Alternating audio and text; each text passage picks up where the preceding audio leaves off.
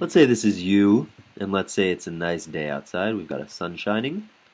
Let's say it's about 70 degrees outside, and let's say you've been doing a bunch of exercise. One thing that's going to happen when you do exercise is your body's going to produce a lot of heat. And the reason for that is you have muscles like this quadriceps in your leg and like your heart that are going to be very active when you're doing exercise, and all the reactions that make them active end up releasing heat. And so a problem that your body might face in this situation is how does it maintain its core body temperature of 98.6 degrees Fahrenheit? Now, one of the ways that your body can get rid of this excess heat produced by your muscles is to sweat.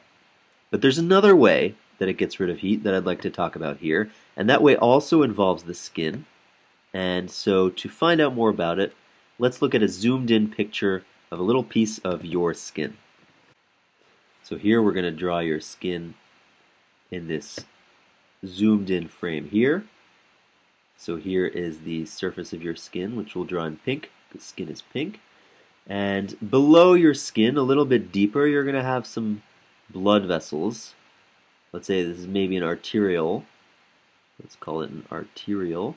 And this arteriole will be supplying your skin with blood and with oxygen via the blood. And the way it's going to do this is to send off little capillary beds into the skin, which I'll try to draw here. Here are our little capillary beds.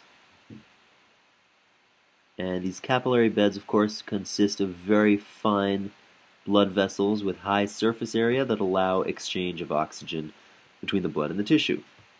But what you have to realize about the skin for our purposes is that it kind of acts as insulation.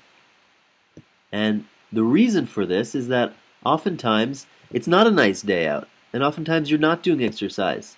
So when it's a cold day out and you're maybe just sitting outside, you don't want to lose too much heat. And so in those cases, it's great to have this insulation that keeps the heat from down below and from this arteriole, for instance, that keeps that heat from diffusing out too quickly. So it's really just like your house, which during winter you want to have insulation to prevent loss of heat. But these little capillaries that go to the surface of the skin, as you can tell, they kind of bypass all this insulation and they go right to the surface. And so the heat from the blood going to these capillaries will have a much easier time of getting out.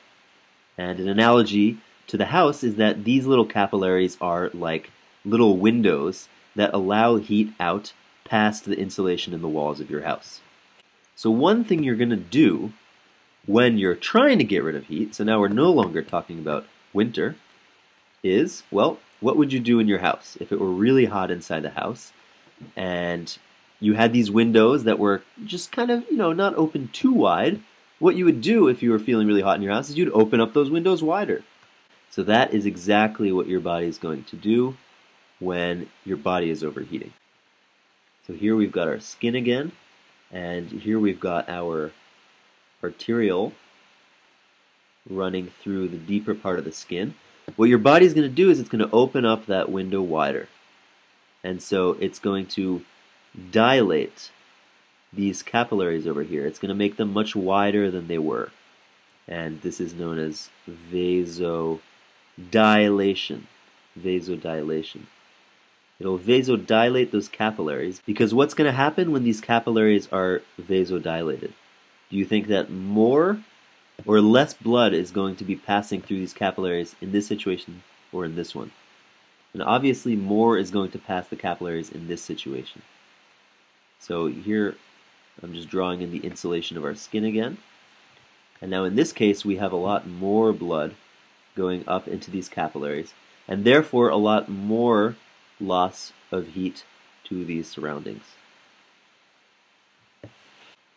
And so this is what happens when it's hot out and when your body wants to get rid of heat so that it can maintain its nice core temperature of 98.6. And by the way, something we should ask is, what's so special about this 98.6? Why do we want that temperature? And the answer is that your body has, as you know, tons of chemical reactions occurring all the time. And if you've taken some chemistry, you might have learned that temperature affects the way that reactions are carried out, how fast they're carried out, where the equilibrium is, etc. And that might sound, fancy or confusing if you don't know much chemistry, but the point is that all the machinery and all the chemistry of your body works optimally at this temperature, and that's why you want to maintain it. Now, this is what happens when it's hot out, and when it's cold out, what do you think is going to happen? Well, when it's cold out, you're going to want to close the windows. You're going to want to close these windows that allow heat out, so you're going to do the reverse. You're going to make your capillaries as small as possible. And so as a result, you're going to have less heat at the surface of your skin. And that's why if it's a cold day outside and you walk around, when you feel your hands, they feel extremely cold. And that's because your body has made all the capillaries in your skin as thin as possible so that you lose very little heat. And because they're thin, this whole surface area of your skin becomes very cold. Now, as a kind of review, we can also ask the question, maybe this has been bothering you for the whole video so far, but how does your body regulate the size of these vessels? And the answer is that all these blood vessels have little bits of smooth muscle around them, which I'll just draw in orange. Little smooth muscle cells around them. And these smooth muscle cells, when they contract, when they squeeze, they make the vessels smaller. And when they relax, they allow the vessels to be bigger. And the way that your body tells these smooth muscle cells to squeeze or not to squeeze is just through nerves. So I'm going to draw a nerve in purple. And it might be kind of hard to see, but I think you get the point. Your body literally sends impulses through these nerves that tell these smooth muscle cells whether they should be contracting or whether they should be relaxing.